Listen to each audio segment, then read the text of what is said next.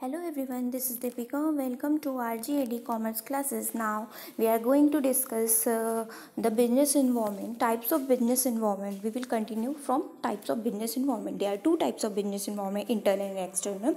In internal, we will study culture, mission and objective, top management structure, power structure, company image and brand equity, and the last one is human and other resource. In external, we will study two components, micro and macro.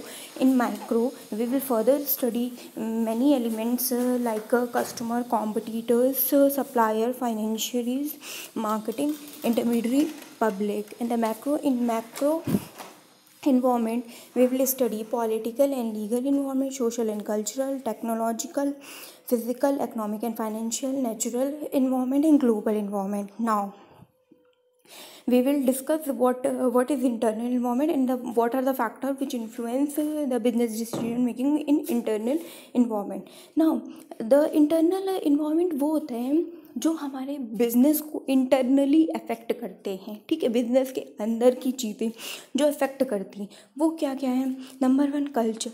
मतलब culture के according, जैसे हमारा क्या culture है, हमारी क्या value है, क्या बिलीफ है, क्या एटीट्यूड्स हैं फाउंडर और टॉप मैनेजमेंट के, मतलब क्या क्या हमारे कल्चर है उसके अकॉर्डिंग कैसे हम चीज़ें करते हैं, हाँ, और कैसे हम चीज़ों को कंसीडर करते हैं, ये सारी चीज़ें हमारे कल्चरल में आती हैं. ठीक.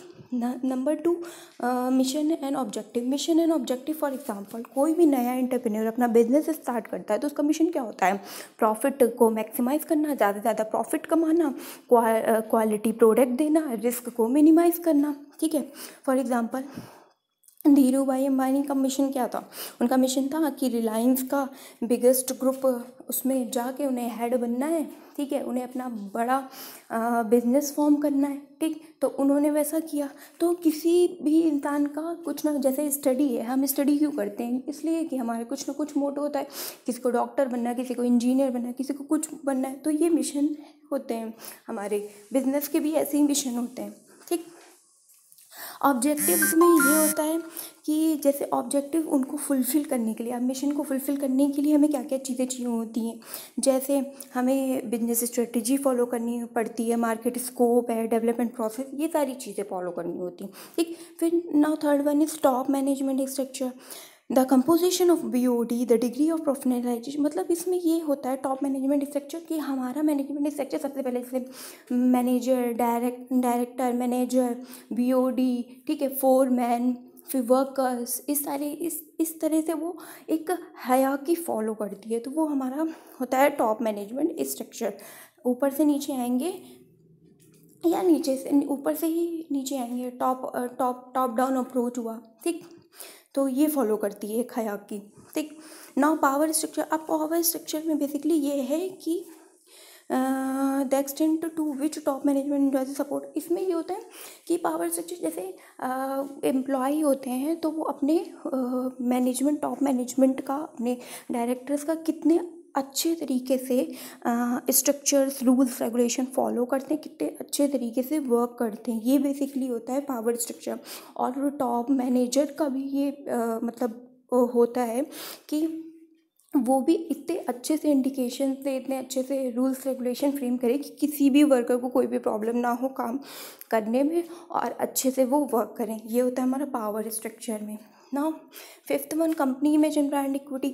अब ये होता है the image and brand equity of company play a significant role in raising finance format. इसमें यही होता है कि कंपनी इमेज और ब्रांड इक्विटी, भाई किसी की कंपनी की इमेज है, ब्रांड इक्विटी है, वो इम्पॉर्टेंट रोल प्ले करती है. वो कैसे प्ले करती है? फॉर एग्जाम्पल हमने कोई प्रोडक्ट लिया, ठीक, या कोई बुक ली, तो हमें पता है कि SM शुक्ला की बुक अकाउंट्स की अच्छी है, तो हम दूसरों लोगों को भी बताएंगे कि भाई इस बुक से पढ़ो, ये बुक अच्छी है. हाँ, तो यही सारी चीज़ें हैं. अब जैसे हमने बोला माइक्रो की J.V. वैशंपायन, तो उसकी बुक अच्छी है। मतलब ये मैं एक बुक के पर्सपेक्टिव में बता रही हूँ, प्रोडक्ट के पर्सपेक्टिव में भी यही है कि अगर उसकी इमेज अच्छी है ब्रांड की, तो हर इंसान मतलब उसकी वैल्यू बढ़ेगी, फिर वैल्यू बढ़ेगी, कस्टमर बढ़ेंगे, कस्टमर बढ़ेगा, प्रॉफिट बढ़ेगा, ये सारी चीज़ें होंगी। फिर ह्यूमन एंड अदर रिसोर्स, इसमें ये बेसिकली होता है कि ह्यूमन स्किल्स को हम कैसे मोटिवेट करते हैं कि वो वर्क करें, हाँ, और उनको अच्छी से अच्छी टेक्नोलॉजी प्रोवाइड करते हैं, research and development, technological advancement, उन्हें स्किल प्रोवाइड करते हैं। ये सारी चीज़ें होती हैं ह्यूमन रिसोर्स में। नाउ हमने इतना पढ़ लिया, ठीक है, इंटरनल एनवायरनमेंट की सारी चीज़ें हमने पढ़ ली। इंटरनल जो इंटरनली अफेक्ट करते हैं, कल्चर, जैसा कि कल्चर है, जैसे कि वैल्यू बिलीफ है, हमारे टॉप मैनेजमेंट की मिशन, जैसे हमें जो बनना है, टॉप मैनेजमेंट ऊपर टॉप डाउन अप्रोच जो फॉलो कर रही है, पावर स्ट्रक्चर कैसे डिसीजन दे रहे हैं, कंपनी की इमेज कैसी इमेज है, फॉर एग्जांपल बुक का दिया था, ह्यूमन अदर रिसोर्स डेवलपमेंट, ये सारी चीज़ें, ठीक है, ये डिस्कस कर लिया। Now external environment we will discuss further, ठीक है, ये हम दोबारा नेक्स्ट वीडियो में डिस्कस करेंगे। And these all topics are